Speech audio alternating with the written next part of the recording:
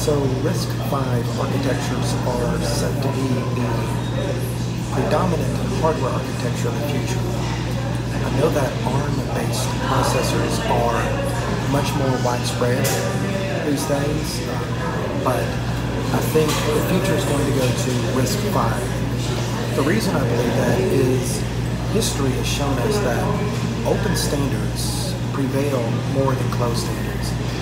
We saw that with operating systems, where Linux constitutes a plurality of these servers that are deployed worldwide, as well as supercomputers.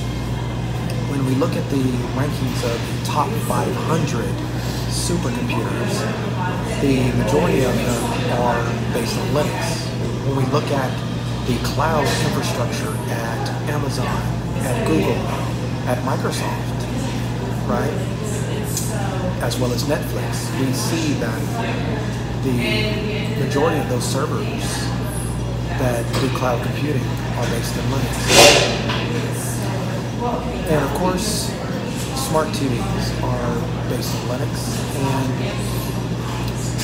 all the Android phones use Linux underneath. So Linux is predominant. And so for that reason, I think that the future, based on history, looks bright for RISC-V chips and RISC-V architectures. The days are indeed early when it comes to this type of architecture, and there has been many comments and, let's say, expert reviews of this architecture.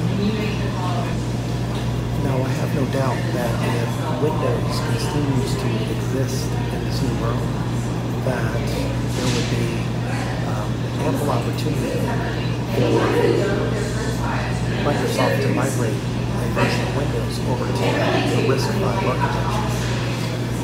And that is indeed a possibility.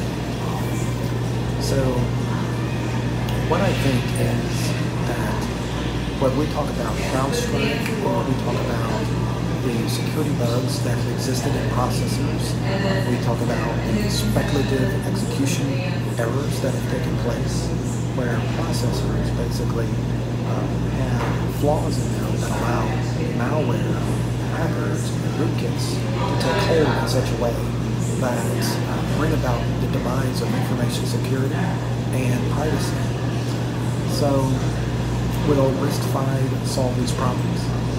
I actually think there's a strong possibility that it could, because while ARM is perceived to be an open standard, it is actually proprietary and licensed to the various companies that pay the license.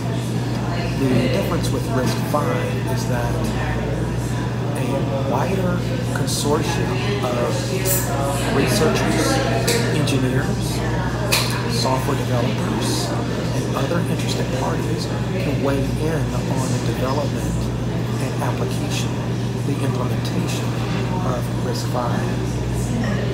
So when you do that, what you have is people that may see a better way to secure a processor, have the ability to pursue that course of action in terms of putting together better practices, better designs, and then pursuing those designs without being limited to a predefined processor and instruction set blueprint, such as the case with x86-64 or ARM-64.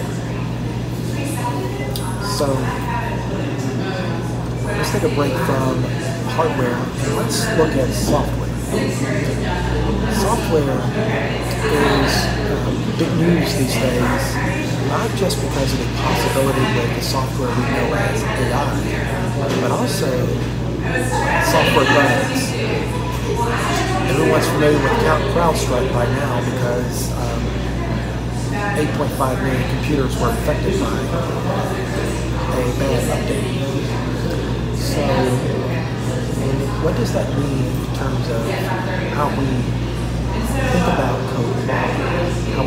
about what is good code.